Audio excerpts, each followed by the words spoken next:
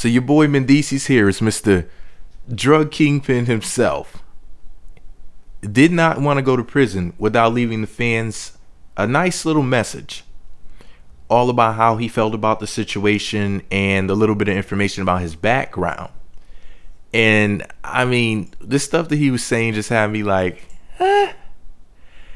is he trying to gain sympathy? Is he trying to take our minds off of the fact that he sold dope and was allegedly arrested for taking part in having $2.5 million, $2.5 million in heroin and what was it, heroin and cocaine moving throughout America? I mean, if he wants sympathy from the people, I don't know how much of it he's going to get, but it was a really interesting message. I mean, he said he was eating sugar sandwiches and borrowing rice from people. I mean, wow. I probably shouldn't be laughing, because after me losing my livelihood, I'll be eating a sugar sandwich next week with some borrowed rice. Okay, maybe not. But the point is this, though. After I read to you guys what he wrote on Instagram, I just want to know, man, is he trying to gain sympathy? Is he trying to make us feel as if what he did wasn't wrong because he comes from very humble beginnings? Or was he just saying, you know, that, like, did he just have some stuff he needed to get off his chest, and this is just his way of venting before he went into the pen? Because, I mean, if he's going away into the year 2021, which I have a separate video about that, just type in Mendeecees Harris release date, my video pop up, and you know, I showed the information in that video. But you know, he is going away, he is being taken away from his family, so no matter what he did, of course it's gonna hurt. But hey, at least he'll be back out someday. Anyways, here's what he said, and I quote, "I know for some of you it feels like we've been here before. It's the never-ending story, or some of you are probably so sick of hearing about me and this case that you completely tapped out and just don't give a fuck anymore. Maybe never did. For you, stop reading now and please unfollow as soon as possible.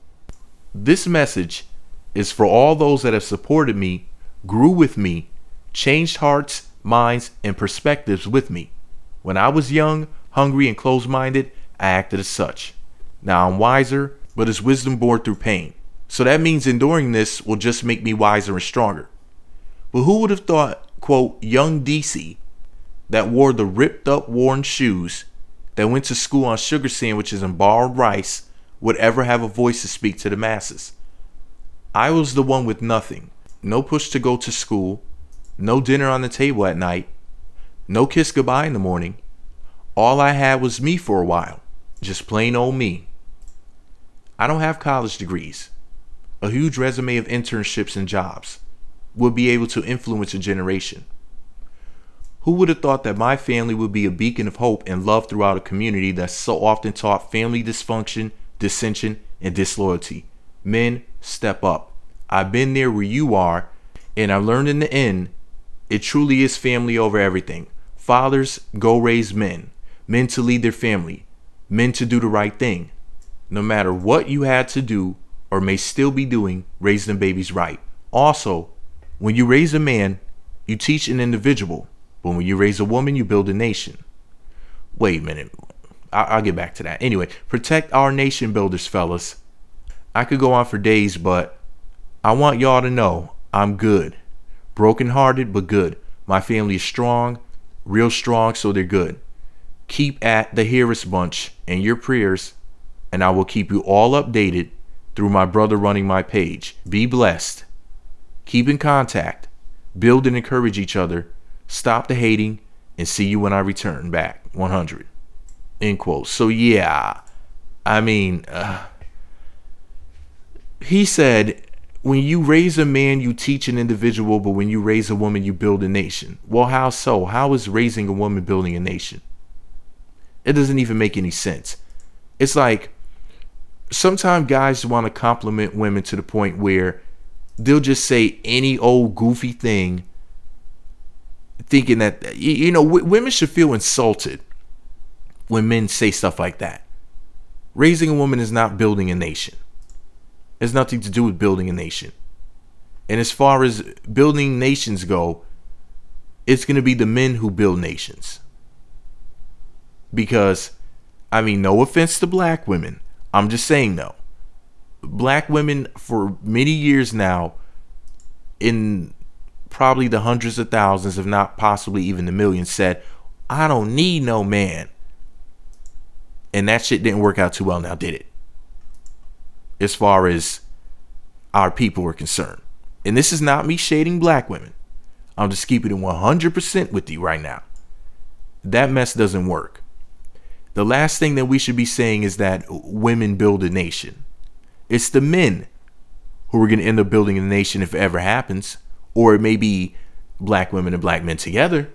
But it's definitely not going to be black women building the nation by themselves, because they would have been done it. And that's just being honest. That's just reality. But then again, we got Mr. Trap King over here who's saying this.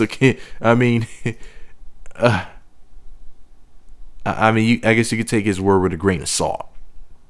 Once again, no offense to black women. I don't mean any offense by saying this.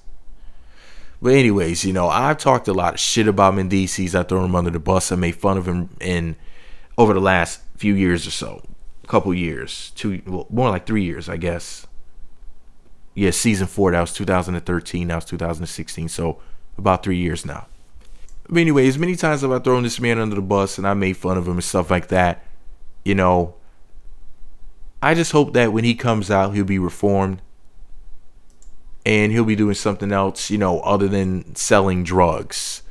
Because doing that definitely destroys people. And I understand, you know, he might say, well, I was just trying to do something for my family. But Yandy's supposed to be this musician's manager or whatever. So why didn't she just hire him for a position? Why didn't he become her assistant? You know what I mean? I would think that there's plenty of other things that he could have been doing. He could have become a manager and said, listen, teach me whatever you know. There's plenty of alternatives. It's not like they don't have any connections. And I don't think him dealing drugs helped him to get on the show. Was he still selling drugs when he was on the show? If so, why didn't he stop then? Because that's more income. You know, you got to save and invest. But anyway, this is all my opinion. What do you think about your boy Mendeecees Harris from Love and Hip Hop New York season 6 going to jail? Do you think he deserves it? Do you think he should have got more time? He's getting out in 2021. Do you think he should have stayed in longer? Do you think he shouldn't go to jail at all? Or do you think he should have a reduced sentence? Whatever you think about it, let me know below in the comment section. Be sure to subscribe to the Meat Magazine YouTube channels. Visit meatmagazine.blogspot.com. Follow me on Twitter at Meat Magazine. What job do you think that he should do instead of selling drugs? Where could you see Mendeecees being in life? You think he should have been a model, a rapper, a singer, a hairdresser, Yandy's assistant? Let me know what you think about it below. Meat Magazine.